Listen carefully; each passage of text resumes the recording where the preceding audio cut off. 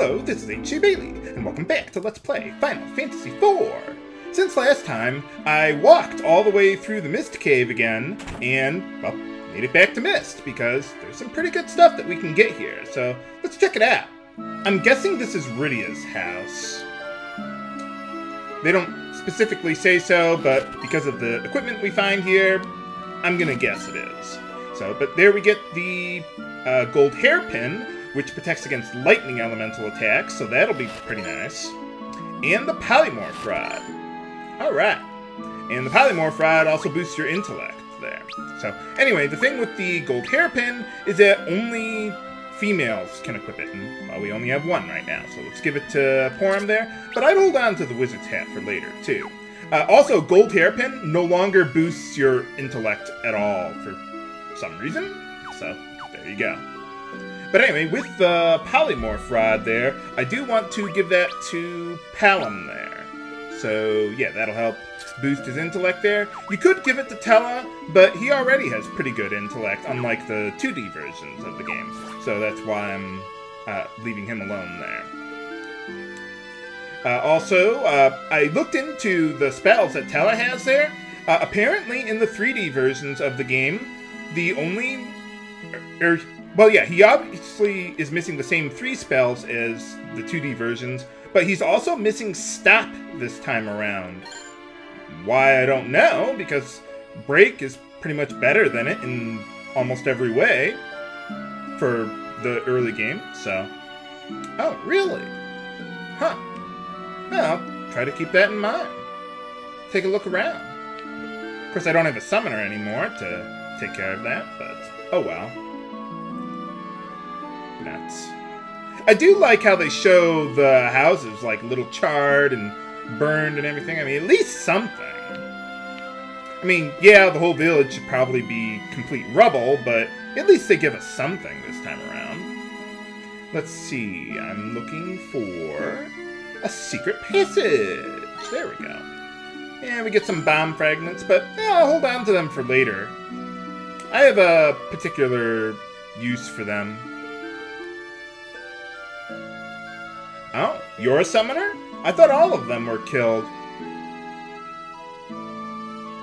Or maybe he just means we as in the village in general, but maybe not everyone's a summoner. I don't know. But anyway, we got an item shop here. Oh, yeah, we got a whip, but no one can use it. Dancing Dagger is okay. If I were playing the 2D versions of the game, I would buy it, but not in this version. I don't think it's that good this time around. So let's go over to the armor shop, which does have some things that I want. You want to get up to 3 Bard's Tunics. The nice thing about it is that they protect against silence, and that'll be really useful against one of the upcoming bosses here. So, okay, well, that's everything I can do here. So now I'm going to head back to Baron off-screen, and I'll meet you there to make some more purchases. Okay, we're back at Baron, so let's take a look around. Uh-oh. Nuts. I forget if I talked to these guys last time, so I'm just going to talk to them all real quick here. Oh, okay. Yeah, I guess I did talk to them. I remember now. Okay. Well, anyway, now that we got the key from Yang there, we can use it on the door here and get into the equipment shops now. Oh, hey, how's it going? I didn't give you any tents. Why are you a camping way? Well, apparently my source was correct, that you don't need to give them tents in order to proceed with the side quest. Well, that makes life a little easier. Good for you. Music way? Oh, jamming. Okay, sure, whatever works for you. No, I don't think so, but you can listen to various songs that you've played or heard throughout the game, if you so choose. But first things first, let's buy some new equipment. Normally, I would have done this before going to Mist, but I wanted to start the episode today at Mist to save time recording a trip on the way there as well that I would have had to edit out. So, okay, so we got Thunderclaw, Flame Claws, and hopefully you've still got the Kenpo gi that we had earlier with Yang there. to give to him. And I want to get those for him as well. So, okay, so let's take a look at our equipment here. Let's see. Porom has the gold hairpin and the sage surplice. That's the most important stuff. Cecil has all his paladin equipment. Got the polymorph rod on Palom there now, but everything else there is the same. Let's see. I want ice and lightning claws on Yang because of the enemies in the next dungeon we're going to go to. But you do want to hold on to the flame claws for later. I'm just not going to list it in the elemental claws in the video description there. But I do want the headband for a little boost there. And got that. I'm going to hold on to the ruby ring for later. And let's see. Okay, Kenpo gi, we're all set and ready to go. Let's see, there's a couple treasures back there that we can get through a secret passage. Alright, there we go. Well, a little extra money if you're short for some reason, but I am not. Sorry I haven't been uploading as much lately, viewers. Just had a lot of crap to deal with, but, well, I'm back in action now. Thanks for the wait, viewers, and your support. Oh yeah, did I talk to Rosa's mom? I don't think I did. Nuts. Do we have any character thoughts for that? No? Okay. Kind of surprised we don't, but oh well. See if we can get more information on Sid. Oh, you know what? There was one other thing. We were trying to find a way to get into the underground waterway there. Hey, how's it going? No dancing? Oh man, we gotta put a stop to that policy.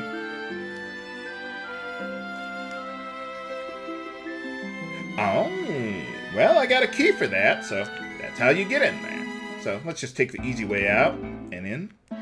The easy way. Oh yeah, by the way, let's take a look at our augments here. I'm listing all the augments and equipment stuff in the video description, by the way. But yeah, Porom, I'm pretty much just leaving the same. Doesn't really matter for her. Cecil, pretty much the same. Let's see, with Palom there, let's see.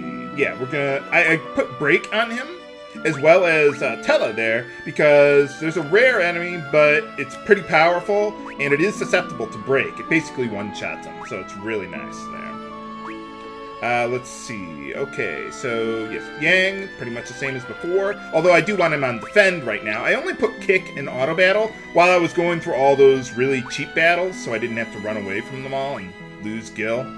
Let's see. Okay, so for Tellah... Oh, did I not equip the Thunder Rod on you? No, I didn't. Okay.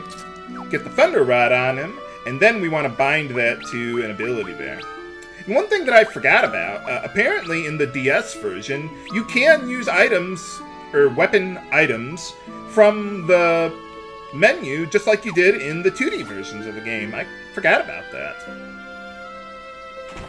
But apparently, for some reason, they removed it in the Android, or mobile versions, and the PC version.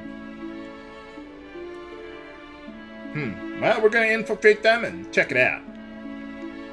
But yeah, I forgot about that with the item commands there.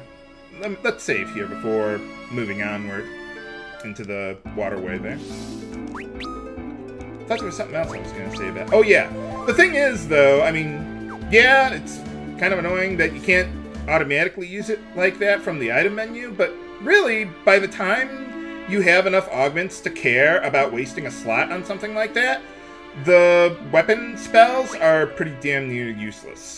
So it's like, why bother? But anyway, we could go down there. Oh, well, okay. I was going to say it's a secret passage, but nah, it's kind of obvious on the map here. But, oh well. But yeah, we get a little extra money. Oh yeah, and we do have some new character thoughts here. I don't know. Oh, I suppose I could have shown it off, but oh well, whatever. If you try to go into the castle through the front gate, the guards just say you can't get in. So yeah, no point. Well, thank you, Yang. Well, let's. Oh, I didn't go over forums. Shouldn't everyone like know about this or something? Well, fortunately, Baron's sea power is relatively weak, so surely this will be a relatively easy trip. Or not. Okay, so what we want to do, get to Yang's turn, kick. Let's have everyone defend. Except Yang, because he should, if not one-shot them, he should be able to get most of them. Okay, actually, you know what? Let's have Tellah do that, because he can do it for free. Not that MP is a problem at all, but it's there. But yeah, there was the new enemy in the back there, Splasher. Basically, a more powerful killer fish there. So, yeah, nothing to worry about. Ooh, Suna. Nice. Sweet. But yeah, lots of new enemies in this one today, so we will check them all out. Keep an eye on the map completion there, as usual. Awesome. Can never have enough of those. And let's see. Yeah, these are new ones. Giga Skater. Basically, same thing as the alligators we met up with earlier in the game, except, well, they're more powerful, pretty much. Why don't you do a little healing? If you can get your spell in on time, or Tellah could just finish him off. Oh, he's dead. Oh, well. But anyway, there we go. Let's see. Yeah, I want to heal up after that one. Awesome. Nice. Can never have enough ethers, even though they are part of the Too Good To Use club. I wish they sold for some amount of money, like Final Fantasy VII. That was pretty useful there. Never had to actually use them. So. Oh, and if it isn't obvious, the Giga Skaters are weak to ice. But I guess I didn't explicitly say that, but they are. So, there you go. That's what you want to use against them. Almost there. Sweet! Oh, and by the way, the Polymorph rod, you can use that to cast Piggy on enemies. Is that the end? Ah, okay, there we go. But yeah, most enemies that you care about are immune to Piggies.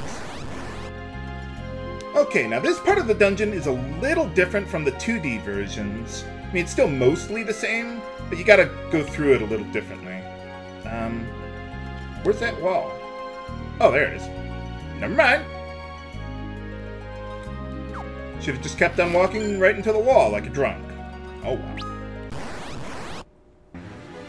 Oh, and here we got another new enemy. I think that's Devil's Castanet. Yeah, basically, more powerful versions of the previous ones. So let's use that. Let's see, use Blizzard on that one, Thunder Rod on one of the Devil's Castanets there, and you use Cure on everyone there. You could also have Porom use Cry on the enemies to reduce their defense.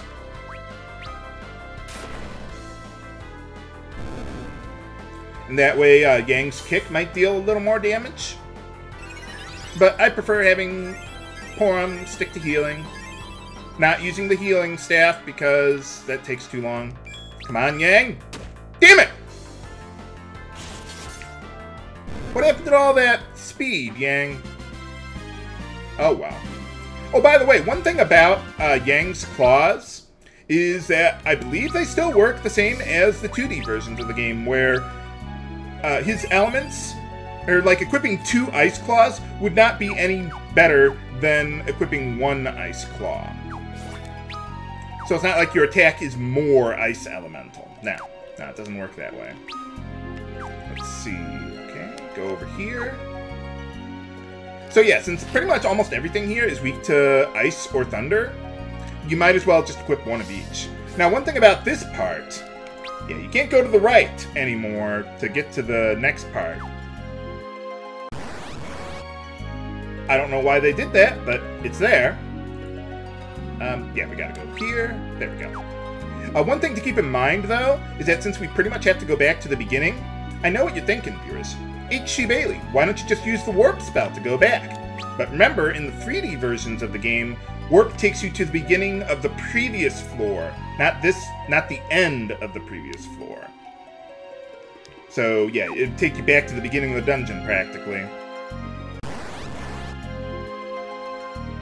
Now, there is one more new enemy that I'd like to meet up with around here.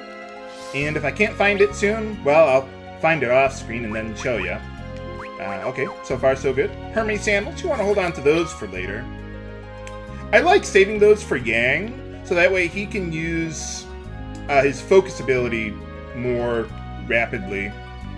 And haste is a pretty expensive spell to cast the old-fashioned way.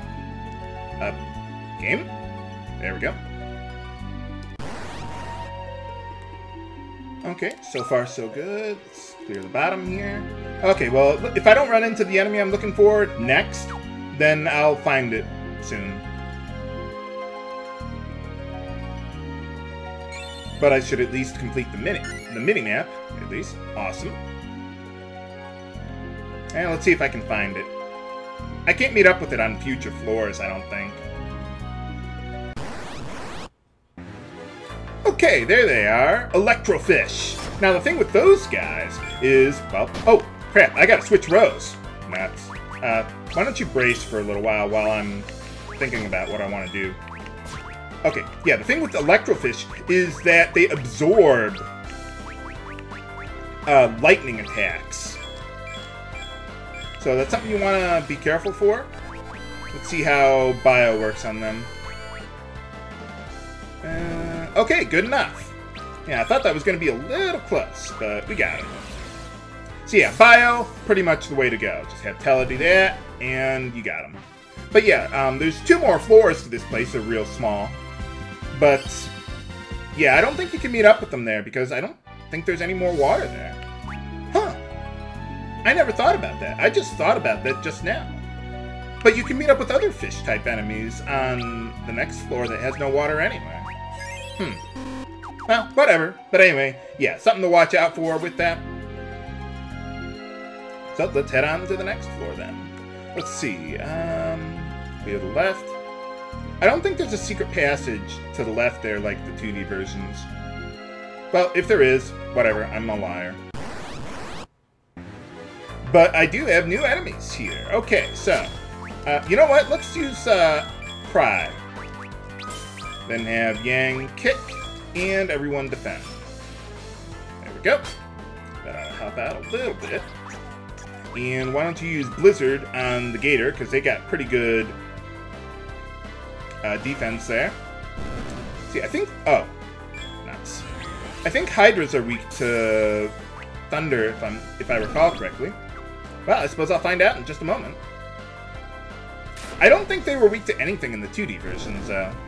So, yeah, it was Thunder. Okay. Yeah, the Gators are the only ones weak to Ice! So that's why I was thinking about that. Okay, let's see. Head on over here. Haha! Alright. Nice. Well, let's see. There's only one more new enemy around here, and it's pretty rare. So, chances are I'm probably going to save that for next time. Oh, wow. But if you do meet up with it, it's really big. You'll know it when you see it. Just cast a break on it. That's pretty much the rule of thumb with any sufficiently big enemy. Cast a break on it. Or stop later on, but right now we don't need to use that. Okay, so we made it to the save point room here. Awesome, and what do we get? Ooh, a new sword. Is it any better in the 3D versions of the game? No! It still sucks and only exists to sell. Although actually, it can be useful coming up here. So, I guess it's a little useful. Not that great though, but yeah, I'm not going to hold on to it for very long, but if you know of a great use for it, let me know. I don't know of a great use for it, but oh well.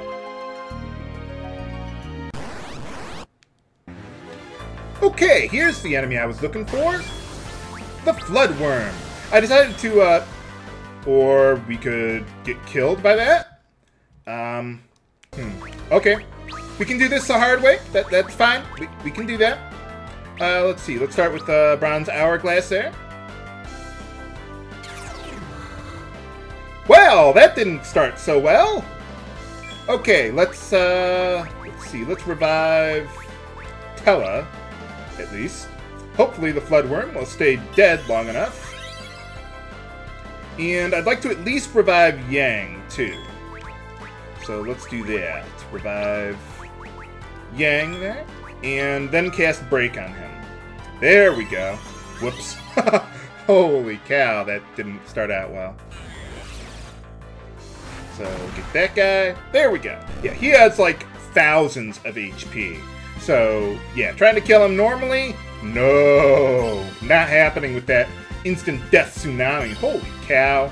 Fortunately, the luminous shield that Cecil equips has protection from instant death. So that's pretty nice. Yeah, why don't you revive someone? Can you even do it? Oh, well, we can revive her, and then have her revive Palom. There we go. Now, I could use a cottage or a tent, but I don't want to. Because, well, we're going to have a free healing point coming up ahead, so... Okay, now let's actually save here. But can we take back the castle from Golbez? Find out next time on Let's Play Final Fantasy IV. This is H.C. Bailey, signing off. Have a good day.